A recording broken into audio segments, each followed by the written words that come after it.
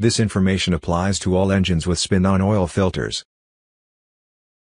The use of a damaged spin-on oil filter could result in a hot oil spray, causing injury to personnel and/or fire. All oil filters are to be inspected and, if necessary, replaced as soon as feasible. At the first opportunity, check all spin-on oil filters for damage to the filter canister. If there is any physical damage to the filter canister, replace the canister at the earliest convenience. The newer spin-on oil filters come with pre-printed pictograms as shown here. Be sure to follow the installation steps as indicated by the pictograms. Step 1. Clean the filter's base. Step 2. Oil the gasket.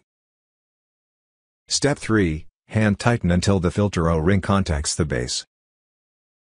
Step 4. Complete tightening by an additional 3/4 turn. Step 5. Check for leaks.